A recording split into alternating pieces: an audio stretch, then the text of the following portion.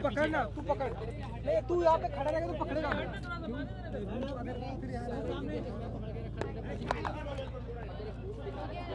रश्मि बहुत ही रंगीन शाम रही होगी, कैसी रही इवनिंग आपकी? कलर्स गोल्डन पेटल अवार्ड का हम बहुत बेसब्री से इंतज़ार करते हैं।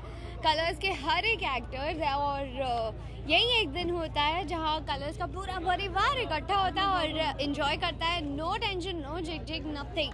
और गोल्डन पेटल ये सुनकर ही अच्छा लगता है। तो अगर गोल्डन पेटल अगर हमें मिल जाए तो डेफिनेटली वो खुशी दुगनी हो जाती है। सलमान का परफॉर्मेंस देखा आपने अंदर? कुछ इसके बारे में कल बात करूँगी।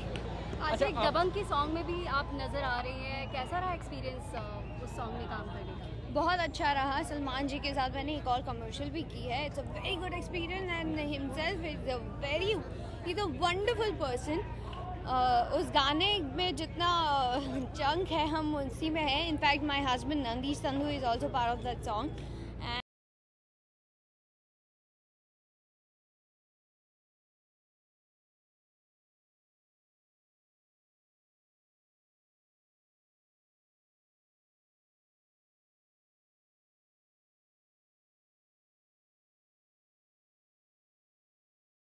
कॉन्फिडेंस देती है और जिस चीज़ में आप ज़्यादा अपने आप को निखरता हुआ महसूस करते हैं, चाहे वो किसी तरह के कपड़े हो गए, चाहे मेकअप हो गए, सो आई थिंक आपको वही पहनना चाहिए, ना कि क्या सारा ज़माना पहन रहा है उसके हिसाब से नहीं चलना चाहिए। बॉलीवुड में भी फैशन के कई दौर आए। एक दौर था जब हीरोइन साड़ी पहनती थी, आज एक दौर है जब एक अलग तरह का फैशन चला। आपके हिसाब से बॉलीवुड का सबसे बढ़िया फैशन कह रहा है कौन सा था?